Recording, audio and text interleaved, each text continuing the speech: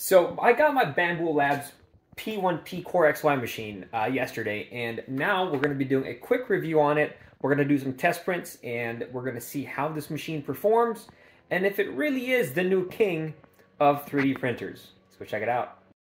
All right, so the first thing we're going to notice is that this thing is really just a bare bones kind of machine. All right, as you guys can see, there's no side paneling.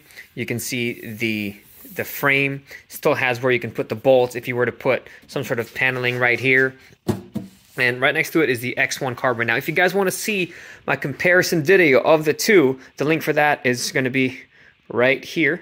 All right.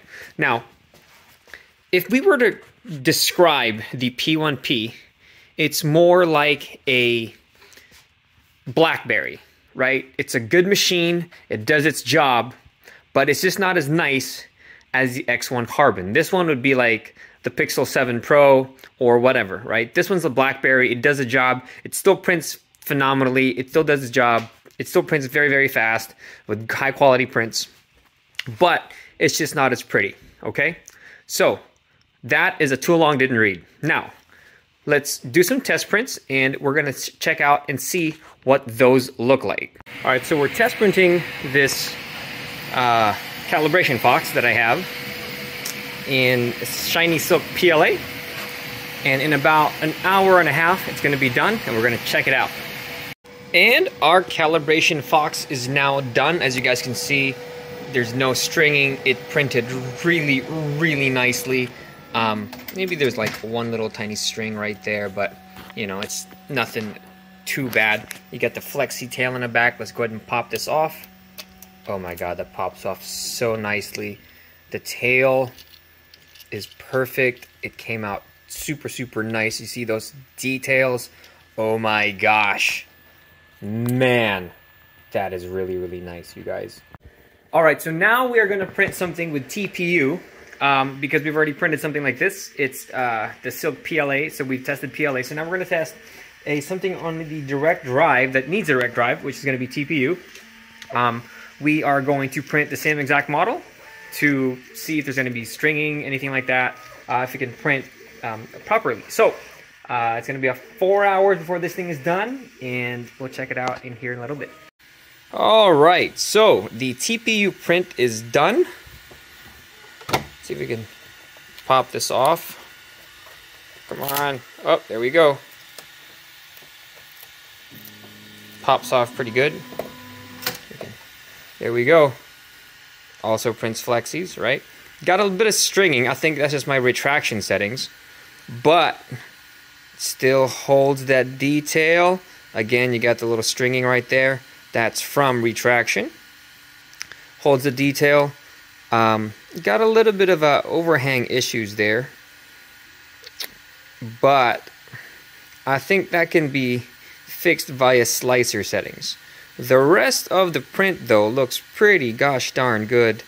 You get the nice little details. Again, a little stringing there. A nice bottom. Alright, so what can I say about this machine right out of the box? Well, right out of the box, I can tell you, it is perfect out of the box. These two prints were printed straight out of the box with no modifications. The only thing I really did was I went straight to the slicer, and the slicer settings that I had were these stock ones where I put, you know, here's the filament that I'm using, and it does everything for me, right? I loaded it up, and this calibration fox came out amazing. All right, you guys can get this file at nicoindustries.com. Link for that is going to be in the description below. So the silk PLA came out amazing. The flexi tail came out perfect. The details in the back look phenomenal. No overhang issues, no stringing. The smooth parts are smooth. I mean, this thing came out great, you guys. Now, looking at the TPU one, there's some stringing, okay? I'll give you that. Now, with the stringing, that's just a retraction setting, right? I feel like each brand of TPU has its own retraction setting. So I'll have to play around with that to see the retraction setting for this blue Ziltech that I had lying around. But without the, you know, looking at away from the retraction settings, This thing came out fantastic. It came out beautifully. This flexi is really, really nice. So the tail also came out great, right? Looking past the stringing. The details came out. The smooth came out great. I mean, this thing is so, so nice, you guys.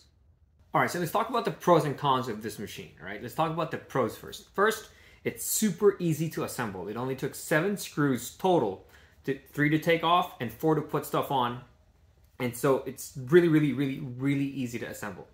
Second, right out of the box, it prints damn near perfect. It also integrates with their proprietary bamboo slicer perfectly.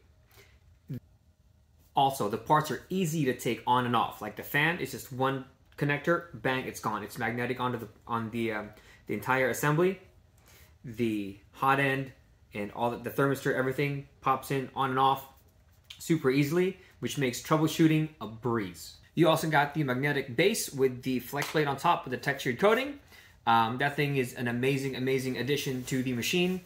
The nozzle heats up fast, the bed heats up fast. It's just an overall amazing machine, all right? Now let's talk about the cons.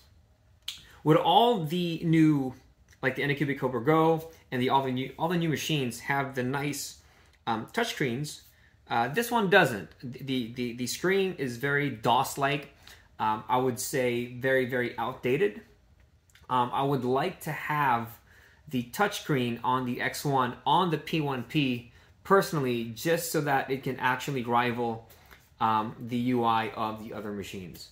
Honestly, that's my only gripe. That's my only con for this thing. All right. So now let's talk about, is it the new king of machines? Well, let's think about it. Is it better than the Ender 3? Yes, absolutely. Is it better than the Anycubic Cobra Go? Hell yes. Is it better than the Elegoo Neptune 2? Yes. Neptune 3, yes. Is it better than the Creality CR10? Sold all of my Creality CR10s to get one of these and get another one, so yes. Is it better than a Prusa? Never had one, but I talked to other people who've had Prusas, and they say yes. So, with that said, with this machine being better than all those other machines in its category, does that make it the new king of printers? I'd say so. So, Bambulabs, congratulations. You guys are the new king of the hill. Kudos to you and your team for building such an amazing, amazing machine. Can't wait for you guys to build a bigger one. And I'll be the first in line to get one of those. But I just want to take this video to say congratulations to you and your team. You guys did an amazing, amazing job.